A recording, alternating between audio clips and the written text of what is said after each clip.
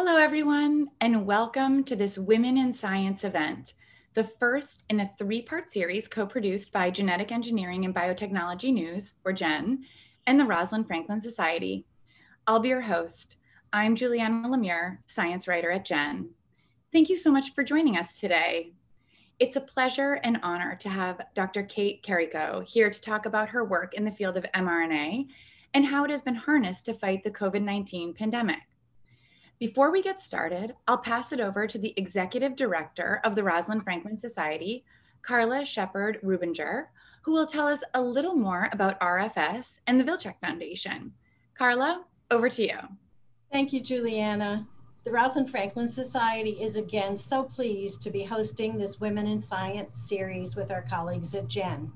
The mission of the Society is to showcase and promote the careers of women scientists worldwide. Many, like Rosalind Franklin, work tirelessly without recognition, but with an uncommon passion and commitment for their work. Dr. Franklin's now famous photograph 51 was the cornerstone of the discovery of DNA, but was given little recognition during her lifetime. Our speaker today so clearly fits this model. She is passionate about her work and has always been quite optimistic about her pioneering research on the mRNA technology. In a recent interview, she claimed, "I never doubted it would work." This is confidence, not bravado. Given the profound impact of her work, the Vilcek Foundation has just honored her with the 2022 Vilcek Prize for Excellence in Biotechnology ahead of schedule. We're excited to hear more about her work, followed by a brief follow-up interview with Juliana, and hopefully time for audience questions at the end. Thank you so much for being here. Back to you, Juliana. Thanks, Carla. Today's presentation is also being sponsored by TriLink.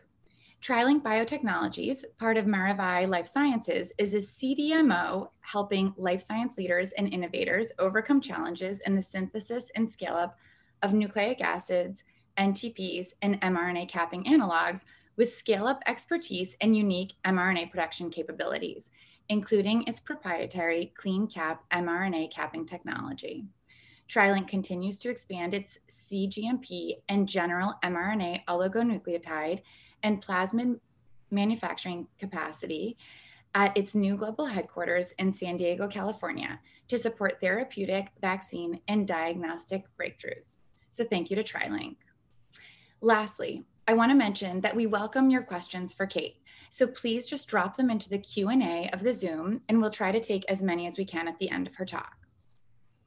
So it's likely that you hadn't heard of Katalin Karikó before last year, unless maybe you work in the field of RNA.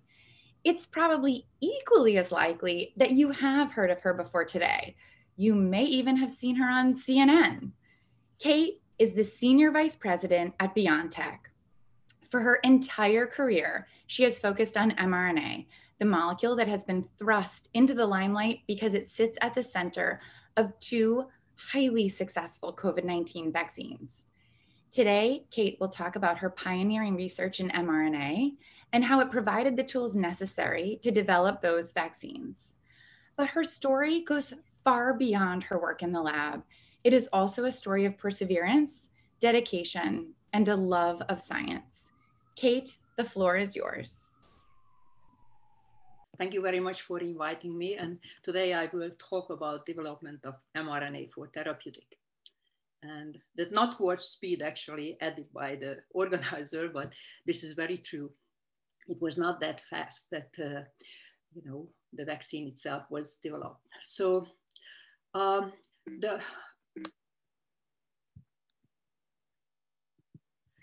the RNA, messenger RNA history is 60 years. So it started in 1961, discovering the mRNA. And through the 60 years, a lot of things happened. And although the first one, the date 61, I do not remember, but the rest of it, I was witnessing or participating in it. And because I don't have the whole afternoon to talk about all of these years, what happened, I just try to give you some through my how I witnessed all of these years. And since it was said also that by Steve Jobs that only we can connect the dots looking back, so that I try to connect those dots in my past. And so how I started it is as a student, undergraduate student in Hungary, and I joined a lipid lab, and I spent the summer collecting specimen fish fats, just to try to understand that how the fat composition is changing depending on what kind of chow they eat. And I collecting this specimen, and in the fall I went back and to the lab and analyzed that. And this was the time when two of the colleagues also came, and Erne and Eva, and they decided that they want to use and generate phospholipids and use it for delivering plasmid to the cell. And of course, I was an undergraduate, everything was new for me. This was also and very exciting. And so I joined them and participated in that study. Of course, phospholipid fraction, which actually they want to use was not available. We were behind the Iron Curtain and it was under embargo. So Erne went to the slaughterhouse and came back with a co-brain, and we spent the whole week isolating the required fraction, phosphatidylserine ethanolamine fraction, and then wrapped it up the plasmid and delivered to mammalian cells. So delivering nucleic acid with lipids was not novel, not new even in that time. Actually, in the mid-70s, Papahagiopoulos already described how to make liposome. And for me, the first paper really, when mRNA was delivered into mammalian cells and primary mammalian cells, was published in 1978. Dimitriadis. And this RNA was not in vitro transcribed because we don't know how to, at that time, we didn't know how to synthesize, but he isolated this from reticulocytes, and it was globin mRNA. So that was my work in a lipid lab as an undergraduate. And for my PhD, I went to the RNA lab.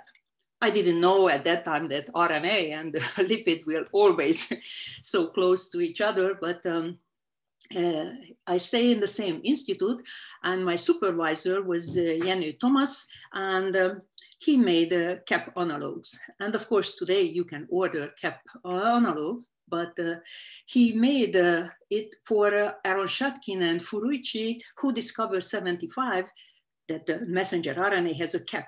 And to identify the molecules, they needed reference material, and they needed a good organic chemist like Janne, who would synthesize and then send it to them.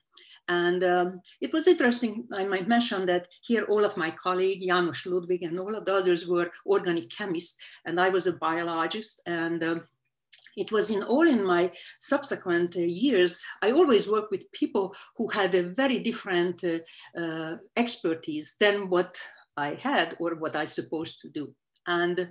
But here, actually, we didn't make mRNA. We were in the 70s, but we were interested to make a very interesting molecule, the 2' 5' link oligoadenylate. This was just discovered in 1977, Ian Kerr in London. And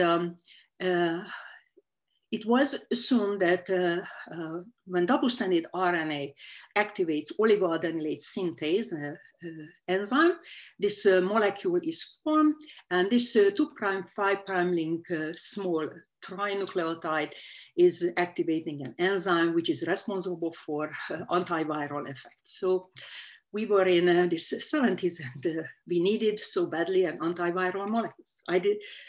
We need also today, and it seemed that if we can synthesize that and deliver, maybe we have some very good antiviral compound, and the pharmaceutical company supported this activity.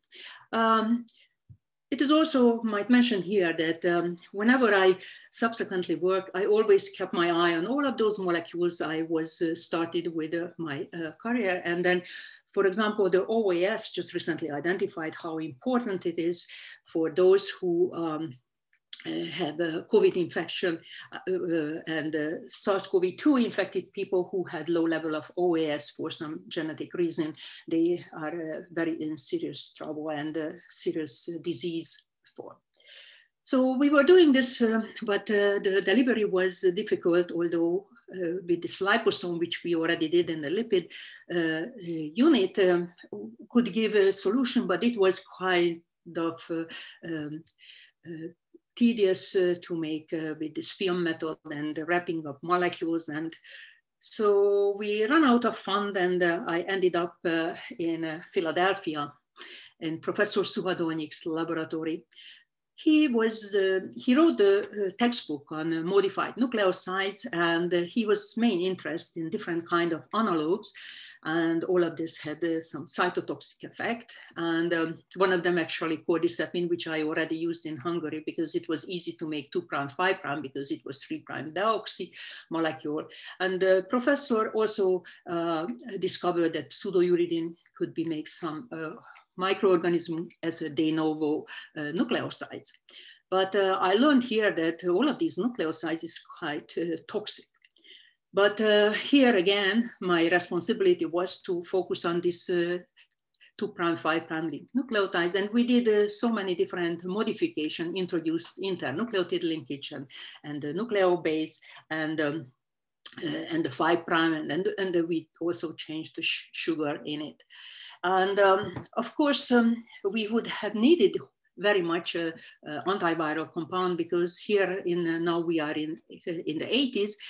HIV was a very serious problem, and there were no cure for those patients who get infected. Although we couldn't use this molecule, but because we set up all of the assay which was related to this interferon-induced mechanism, we participated in 1985-86 in a clinical trial run by Hahnemann University, where double-stranded RNA was used to treat HIV patients. These were mismatched double-stranded RNA. It is kind of like the poly-IC, but there were some mismatches there, and it was less toxic. Actually, double-stranded RNA was early 70s already was a clinical trial, and even today is not approved because when too little is not enough and too much is too toxic. And interestingly, is that time we didn't know how double-stranded RNA induced interferon. And we had to wait up until 2001 when the first molecule, the first receptor was identified, and it was toll-like receptors. But this time we didn't know, and I was always curious that how a double-stranded RNA could induce interferon. I have to leave again the laboratory, and I ended up the tour in Uniform Service University of Health Sciences, where I learned a lot of basic molecular mechanism. Although the plasmid isolation we still did a very tedious cesium chloride ultracentrifugation. But many things I learned there, which was just introduced, and one of them was, the trizol, which was Chomchomsky introduced, and it made the RNA isolation so easy. The Taq polymerase was the molecule of the year in '89, and T7 and sp6 phage polymerases were introduced to make RNA. And for me, it was important that one day a student from Phil Fagner lab walked in with a lipofectin, and he said that it is good for delivering nucleic acid. So it was a lot of progress was made, and then I learned all of this right there. And then I worked here 1 year and ended up in University of Pennsylvania. And my colleague Elliot Barnett and cardiologist, he paid my salary, and then I tried to apply for grants. It's known that it was not very successful, but he had money, and then we started to use messenger RNA. And the idea was that it would be a therapeutic RNA, and we will apply for different research as well as therapeutic purposes. And so we made mRNA, and this coded for urokinase, and that was the first success what we had, because when we delivered this receptor, actually needed post-translationally modified, glycosylated, and GPI anchored to the cell. All of this decoration is needed to be functional. And we were surprised that delivering the RNA cell knew all what to do, and then we get functional protein which bind to the urokinase. Of course, prior to that, I did a lot of effort to deliver, like to fix, to treat cystic fibrosis, and the receptor I delivered to cells, and it was never get the full protein, and it was, so I was very anxious to make sure that when we deliver an RNA, certain cells has to have those things which is needed to process properly the protein to make it functional. Anyway, that Elliot was doing bypass surgeries, and then we had blood vessels, and we tried to see that how we can apply it to deliver some kind of therapeutic encoding mRNA, so that the patency of that blood vessel is better. But the changes came when Elliot had to leave, and charismatic resident David Langer convinced the chairman of neurosurgery that neurosurgery needs a molecular biologist and they should give a lab. And then this is, I get a lab, and then I get some funding, and we started to work with David.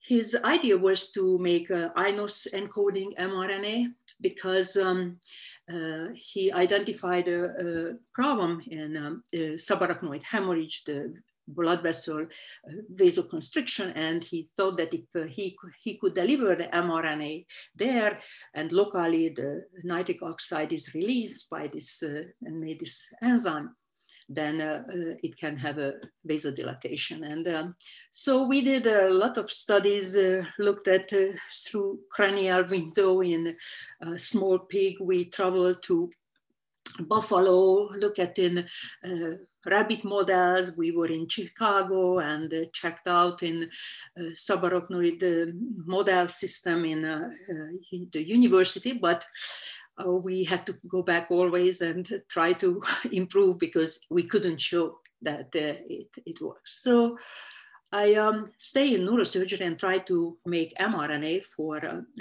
stroke treatment, and with different model, but David had to leave. And then I met Drew Weissman, who happened to arrive to Penn from Anthony Fauci's lab. And his main goal was to develop prophylactic as well as therapeutic HIV vaccine. And he was experimenting with, he used human dendritic cells, and he tried to use plasmid and other and peptide protein to make the dendritic cells to present this antigen. And really we met at the Xerox machine and the copy machine, and luckily, because it was in '98, and from 2002, I did not copy anything. I was reading all of the papers digitally. So, but that time I still had to copy and put in, you know, to the cabinet, as all of us did as scientists.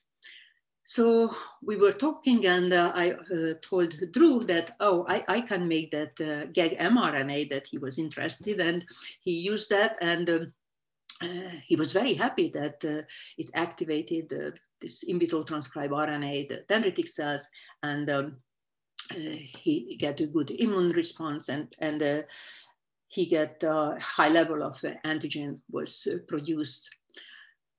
I was not very much worried of that result, but more like when his study showed that inflammatory cytokines were secreted by this RNA that was made. And that was a very bad news for me, as I wanted to use the mRNA to therapeutic purposes, and as I mentioned, for stroke treatment, and that is the last thing a stroke patient would need, more inflammatory cytokines to induce. So to tell you just what happened during this time in other people's laboratory, I might mention here that in the 90s, the early 90s, other people, what they did, there were one application for therapeutic use. It was vasopressin RNA for Floyd Bloom, published at Script, where they could show therapeutic benefit. And other people also use mostly for vaccination. And there were two papers here. The first one was by the French team, Pierre Ménonine and his colleague. They did delivered with liposome, actually, nucleoprotein specific influenza encoding RNA, and the same kind of RNA was same kind of encoding. The product was used by the Karolinska scientist Listam. He used self-amplifying RNA and he injected naked to vaccinate. But most of the 90s and from 95 90, and later on actually focused on cancer vaccine. The messenger RNA, in vitro transcribed messenger RNA, was used for cancer vaccine. David Curiel used, he also injected the animals in the mRNA as naked, and Gilboa, actually, he used lipofectamine.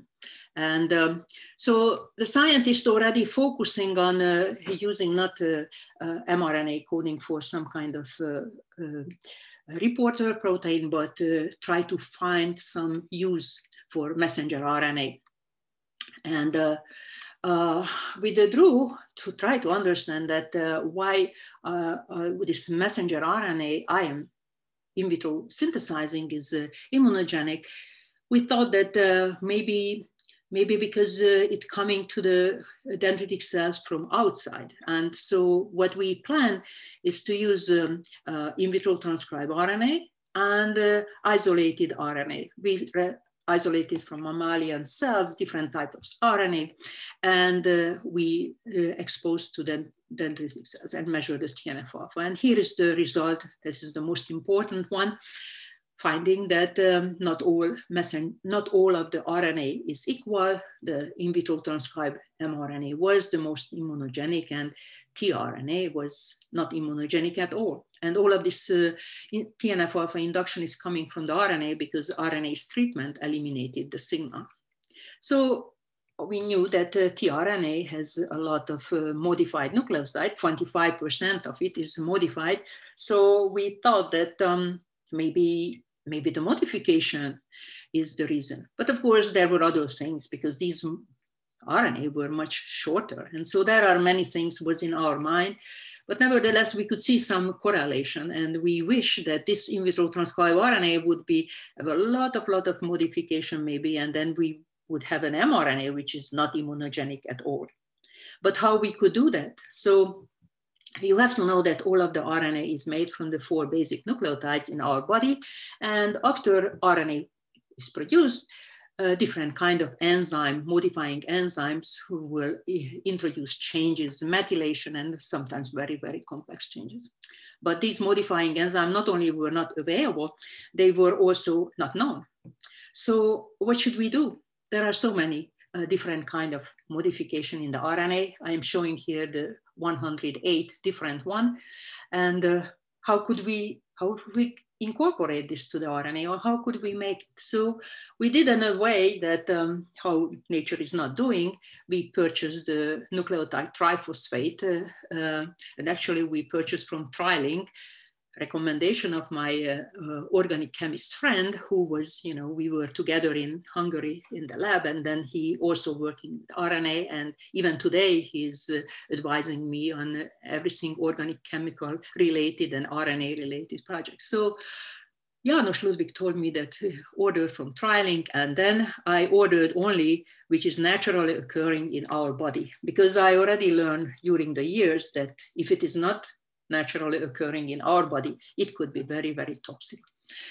So we purchased 10 of those because that was available in high concentration, this triphosphate, and we made the RNA, and 5 of them were not incorporated, so we generated the 5. Of course, we crossed our fingers that from the 108, we didn't know which one is important, that maybe one of those 5 is still very important. So what happened is that after generating the RNA, we tested out on dendritic cells, and we found that some of them is still immunogenic, just like the unmodified one, the blue is here, and some of them did not induce any TNF-alpha. But turned out that those who were not inducing TNF-alpha, all of them had some kind of modification in the uridine. So we, in this paper, we also identified that actually toll-like receptor 7 and toll-like receptor 8 is responsible.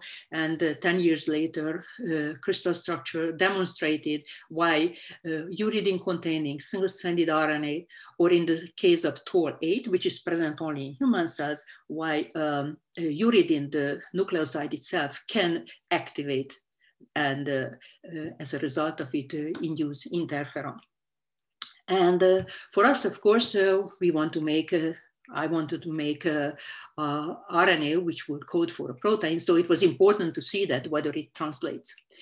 Because the uridine modification is critical, we had 3 of them, 3 modified, none of them were immunogenic, but one of them was not translated, M5U translated similarly like the containing, and we had pseudouridine, which containing RNA translated so much better. And we spent like 2-3 years trying to understand why this is translating better.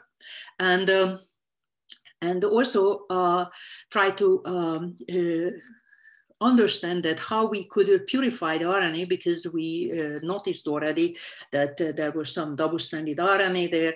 And so we worked a couple of years here, from 2008 to 2012, where finally, you know, we could have an RNA which was nucleoside modified, purified, and we could test it out in vivo in mice. And here in red, you can see that when we injected a messenger RNA, a very small amount, 0.1 microgram, to mice, we could see that erythropoietin level, this mRNA coded for erythropoietin, was quite a long time we could detect. And whereas when we had the unmodified one, the translation was much shorter. And more importantly for us, there were no interferon was induced.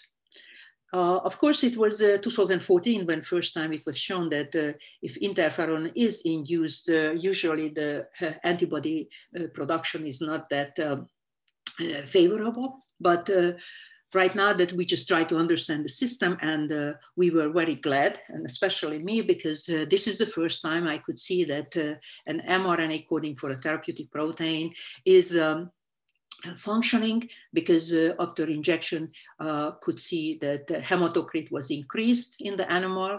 The EPO makes more red blood cells, and then in the case of mice, is the half-life of those red blood cells is 40 days, and then a weekly injection of the EPO could maintain for a whole month the high level. And subsequent years, here after 2012, a lot of work was done to optimizing the system, and codon optimizing, as well as other structural element we optimized, purified, and many different things we did. One of the also important is this cap structures, which first we introduced cap1 structure enzymatically, and later on we used the clean cap from TriLink. And so in one pot, we could make a very potent RNA. So after all of this optimization, of course, our vision was now at the BioNTech is that we have to express the drug in the patient. And one of the study what we did in mice, when we delivered nucleoside modified mRNA coding for bispecific antibodies, and we could eliminate large tumors in mice. And subsequently, we also performed experiment where intratumorally we injected messenger RNA coding for cytokines and show that not only the tumor which was injected, but remotely located tumors were eliminated in mice. And those studies already advanced to clinical trial.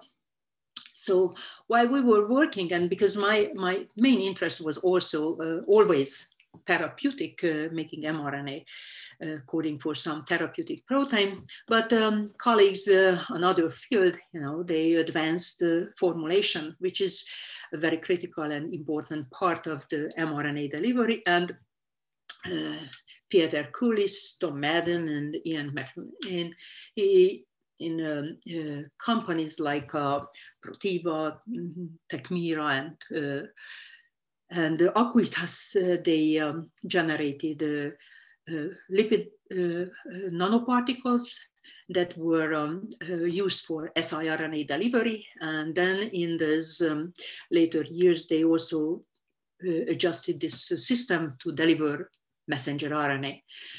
The important is that different kind of lipids are present in these particles. And now that with this formulation, it could be reached that the RNA formulated with this LNP, it had a shelf life. So it could be frozen and in minus 70, 80 Celsius, it could be stored for years. So previously, all of the assay, all of the delivery material was that we put the RNA, we put the lipofectin or put the transit in, and then in 2-3 minutes, we had to inject. So it was not very feasible to use in a therapeutic setting. So my colleagues, Drew Weissman, and in his laboratory, Norbert Pardy, did messenger RNA coding for the Zika pre-membrane and envelope protein, and formulated with this lipid nanoparticle provided by Acuitas. And he demonstrated that when this mRNA was injected to monkeys, then they were protective, and single injection of 50 micrograms in a monkey protected the monkey from Zika viral infection. So this was done in Drew Weissman lab by Norbert, and similar experiments were done at WashU University and also in Moderna. And Moderna already initiated clinical trial with using the nucleoside modified RNA LNP formulation for influenza. And Norbert and Drew Weissman lab also used a similar formulation and RNA for HIV vaccine in animal studies, as well as influenza and herpes symptoms. And so studies already showed that no matter what, this formulation with nucleoside modified RNA LNP was very protective and very effective. And so that all of these studies demonstrated that maybe the nucleoside modified RNA is also the optimal for vaccination. Previously, we thought that maybe the unmodified one, but these studies and Norbert subsequently did studies showing that why follicular T helper cells is important for this good vaccine production, and why modified, nucleoside modified RNA, you get a better response. So here we went for all of these years, and this last slide, which I am showing you, demonstrate that what you already, all of you know, that we learned in 2020 that there's a virus is coming, and then we learned in the genetic sequence in January, and through the 1 year, we finally, by the end of the year, we could have vaccine, which I was lucky to receive, and many others. And now that here in the US, everybody who want to have the vaccine could have it. And we already, and daily we can hear about mRNA vaccines. So the public is well aware of what this mRNA vaccine can do. And so with that, I would like to thank you for your attention. Thank you so much for that terrific talk. Wow. It's just wonderful to learn about all of the work that has gone into this huge puzzle, and terrific. And if we can have you for a little bit longer, we'll ask you some questions, both from myself and from the audience who've been sending in some great questions. So my first question is, you've been working on mRNA for a long time. So what is it about RNA that first caught your attention? What is it about it that's held your attention for so long? And have you ever considered working on anything else?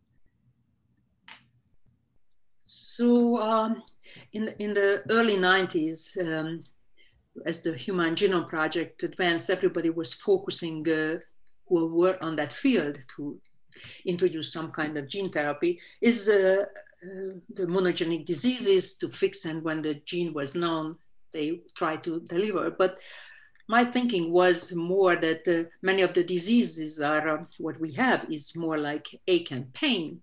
And then we just need very temporarily some kind of mRNA, and which would be just transient, so that it is good that it is not, not forever. I was not thinking about ever to make a vaccine. And if I don't meet Drew, I am just keep trying to make mRNA for therapy. And I don't know what point I would realize that it is immunogenic if he's not telling me that. But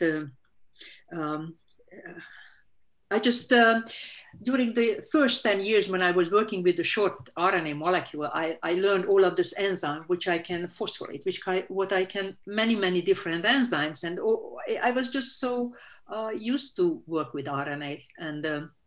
And I thought that the messenger RNA could be a medicine. Okay, terrific. So moving a little bit into COVID-19, when did you first realize that RNA vaccines were going to be so crucial in combating COVID-19? So even about the virus, so when it was, I heard in February that what happened in China, I was not the visionary who realized that now that we need a vaccine. This was Ugur Sahin, our CEO, realized that immediately. And I was not, although I was involved in the Pfizer project, because in 2018, we signed up with Pfizer to co-develop a vaccine for influenza. And, but I was not designing the COVID-19 vaccine. And then I was participating on a way that many of the elements which eventually get to the vaccine, my team was working on that, so that the cap, the formulation and other things. But I mean, I hope that the vaccine will work, and I am very glad that it turned out how it is. But why I thought that it definitely it will work, maybe and will be as good. Maybe I am just naive. I don't know enough about respiratory viruses and so I just kind of thought that it will work. Well, I don't think it's naivete. I think it's working. So I think you were right about that. So you moved from academia to industry, and that's a move that more and more scientists are making nowadays, certainly than 20 or even 10 years ago. Was that an easy move to make? Is there anything that you miss about academia? And what would you say to people who are considering a similar move? Honestly, it was very refreshing. I myself, together with Drew Weissman, we established a small company, but we were kind of virtual company. But I learned about what is important for a product. But going to Germany and working at BioNTech, for me was refreshing that no longer another paper, which is the measure of your productivity, but you have to have something meaningful, a product which had to be functional, helping somebody, a patient. And that was, for me, it was very refreshing. And also that how everybody worked together. So it was, we need a product and everybody was in. And so that for me, it was a great feeling. It seems sometimes in academia that people need to be first out or last out something, and they are already, without starting the project, they already fighting for those kind of positions. And so that was, and of course it was nice that I had excellent colleagues there at BioNTech, and Ugur Zahin, the CEO, is also a scientist in the core, not just heading the whole company. And so that was also a great feeling. So I was very happy, and I am still there. So just I am home office right now. I am missing them. Got it. There's no doubt that your story and your work has inspired many early career scientists out there, and probably some budding scientists as well. Who inspired you along the way? Definitely my teachers, even from the elementary school, and at the university, at the research center where I work. And I was so glad just in May, I met several of them. I could thank them for their help, because they were, we were behind the Iron Curtain, but they did their best to educate us. So my colleagues also, those scientists who I never met, but reading their paper, I was just so proud that what they have done. And also my colleagues that I'm work with at University of Pennsylvania and BioNTech. And of course the vaccine needed all of the scientists, not just BioNTech and Pfizer and their expertise. So those people who had to figure out technicality and many other things, I am just admire all of them. Okay, terrific. So I want to get to some of the questions coming in from the audience. We have so many great questions. So this is kind of getting back to the industry angle for a second. Jean asks, Don Kennedy said that science doesn't exist until it's published. What do you think of publication policies in biotech companies? So we at BioNTech, we published our results, and so I just presented, the Nature Medicine paper and Nature, and all of my colleagues there. So when we are doing something, it's not just in a patent, but it is we put in out and public, and other companies as well were doing that. So I haven't seen that at BioNTech that we have to hold back because of that. So great publications are out from BioNTech, and so. Okay. And Anne has a question. Do you anticipate that now more of our vaccines will be RNA-based vaccines? And why do you think we have just now deployed this approach? as I mentioned, actually, even the SARS-CoV-2, this was not the first target. Human trial by Moderna already ran in 2 years before that in Germany. But of course, it was 200 people was involved in the trial. And of course, all of us wanted, step by step to test out more participant and analyzing.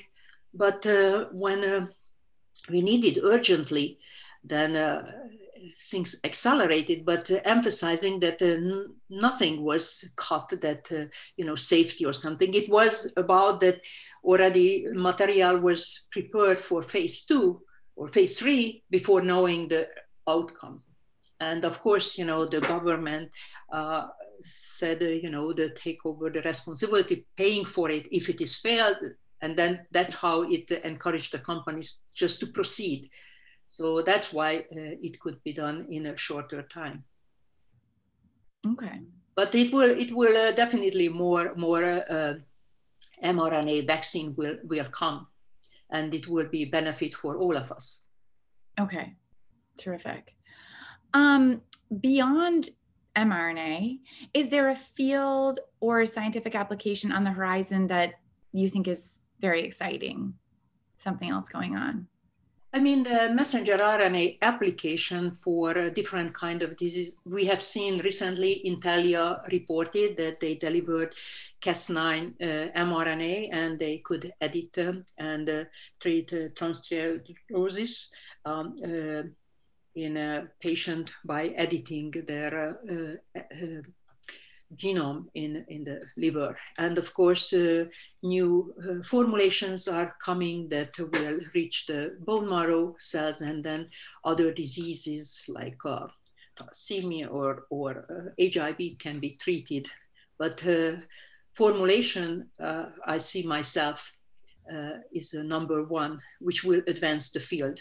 I don't see much that the RNA, what can be changed, but of course, always you can improve. But formulation will open up new field, and that would be maybe the genome editing. So after all, maybe the transient, because of course the Cas9 mRNA also, and the enzyme is transiently there, and eventually the messenger RNA will fulfill the promise of gene therapy, because then it is permanent change will be result, and editing diseased genome. Yes, actually, that is a great segue to Charles's question, which you just touched on, what are the advantages and disadvantages of using mRNA versus editing DNA? I mean, using the RNA is important because it will degrade quickly. Because if the editing enzyme is lingering around too long, and because you deliver as a virus, for example, or a plasmid, then it will be Cas9 or any editing protein will be generated for a longer time period, and more likely that some unwanted adverse effect will happen. So the RNA can be modified in a way that it will be, even the half-life would be shorter, and because this would be critical for that. And there's the same for the vaccine. You don't want to make S protein for the rest of your life. It will be very short period of time there, and as well as the mRNA. Okay, got it.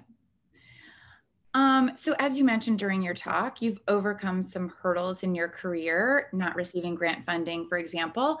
What kept you going through the tough times?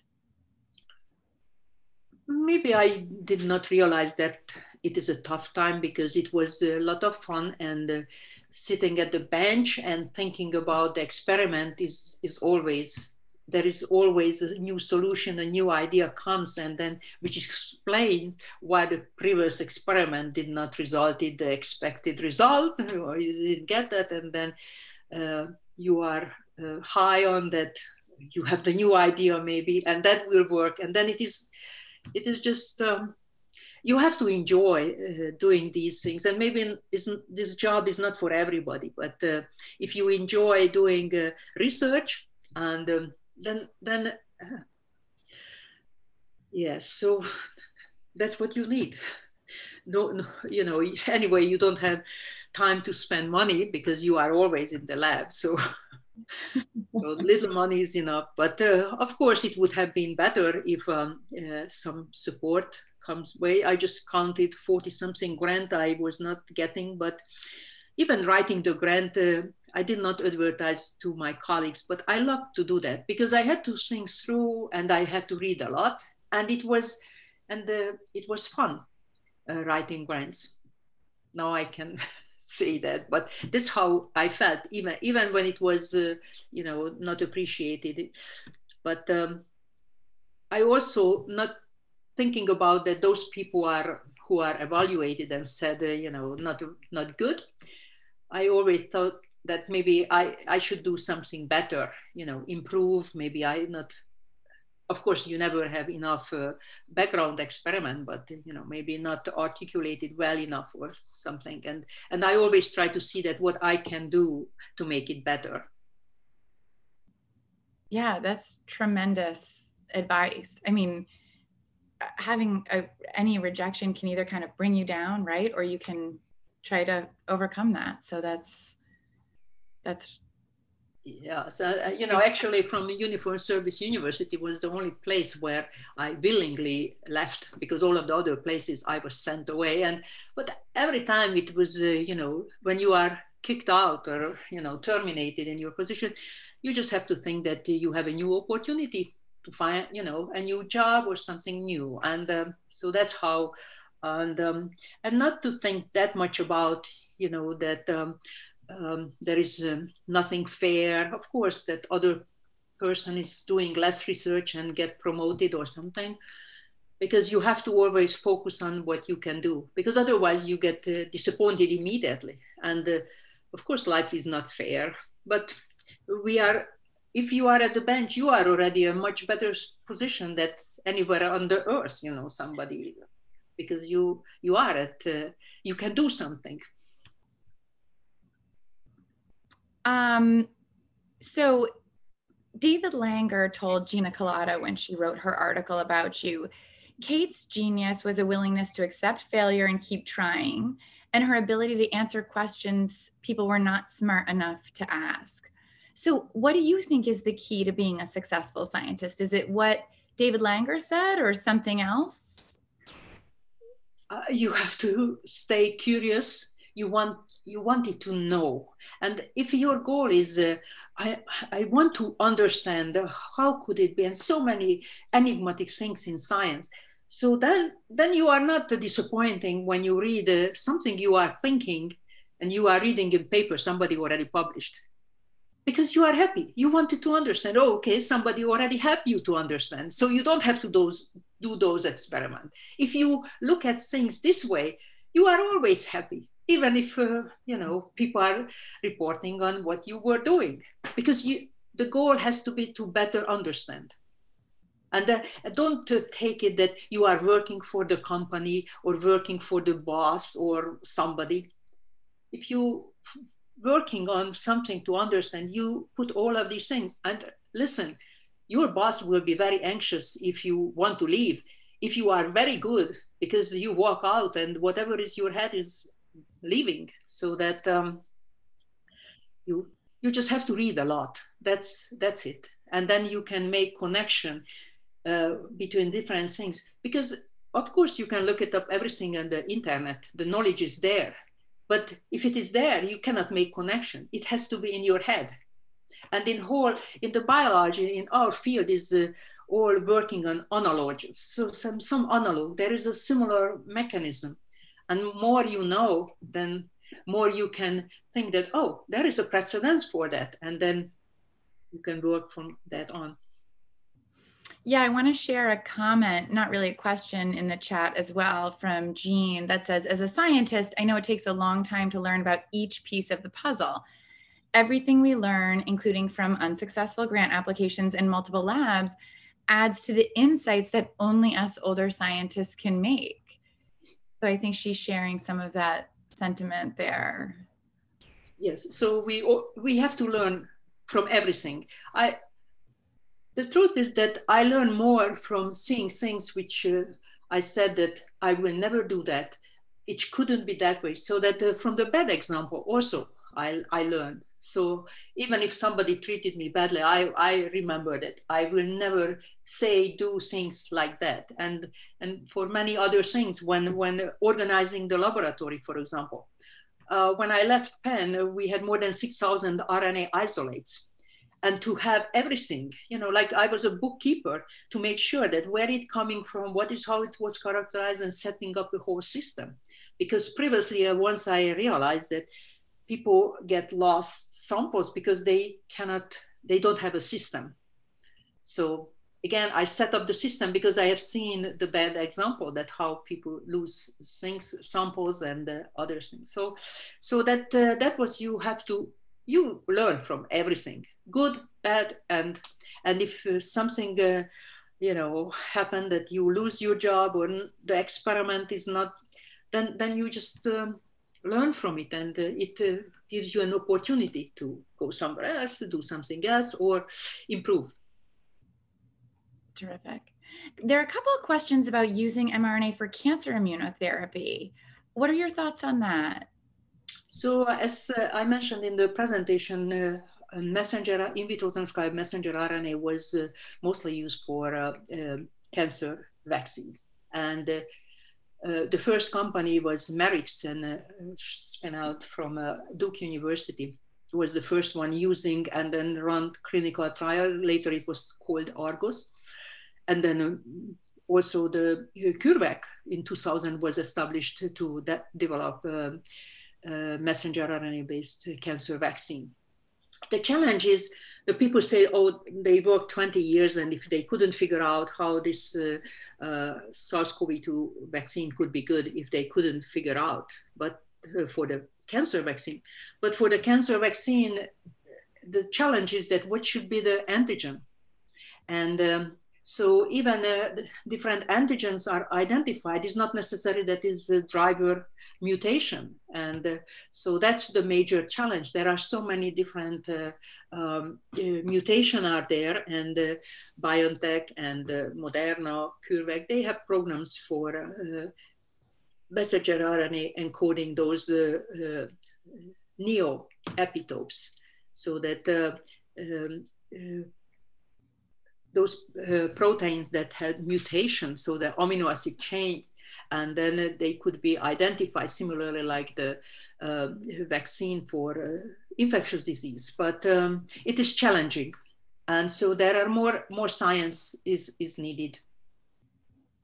Got it. And, we're hearing so much in the news now about the variants, in particular the Delta variant. So one question in the chat asks, what do you think about the effectiveness of the current vaccine against the Delta variant? And what is the plan going forward for what is sure to be more variants? The data just came out. The BioNTech Pfizer vaccine was 88% effective against the Delta variant. And so I am, as I mentioned, I am a biologist. I am focusing on therapeutic use of mRNA, and I don't want to sound here like I'm a vaccine expert and epidemiologist, but we just have to follow the scientists that what BioNTech and Pfizer and our scientific leaders are saying and measuring, because now that so much data is out, they are collecting in Israel, in the US, and we understand that the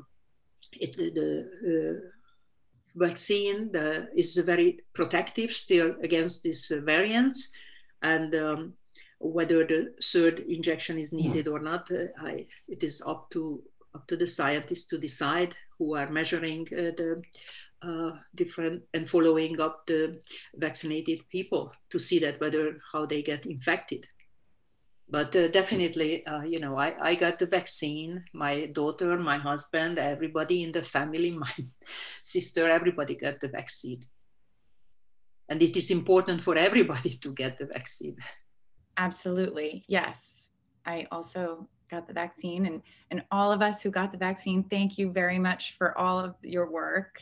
I want to just, before I close, I want to end. There's so many comments in the chat about what an amazing talk this was, how it was just wonderful to learn about all the decades of work that have gone into this vaccine, that your background is inspiring, and the curiosity is the mark of a true great scientist. So thank you again for sharing this story with us. And I'll just end by saying that this brings us to the end of our discussion and concludes part 1 of our Women in Science series. I want to again thank Kate and Carla for this terrific discussion, and thank our team behind the scenes for making everything run so smoothly. And I want to thank all of you for joining us. Thanks also to TriLink and the Vilcek Foundation for supporting this event. Please join us next month on Friday, August 13th, when we'll be talking to Amy Abernathy, the newly appointed president of Verily's clinical research business. And again on October 1st, when we'll be speaking to Fiona Murray, the Associate Dean of Innovation and Inclusion at the MIT School of Management. Also, you'll be able to find today's event on demand on Jen's website. For everyone at Jen and the Rosalind Franklin Society, I'm Juliana Lemure. Stay safe, and we'll see you again soon. Thank you very much. And I just want to say hello to all of the scientists who work hard like me, and just keep up with a good job. Thank you.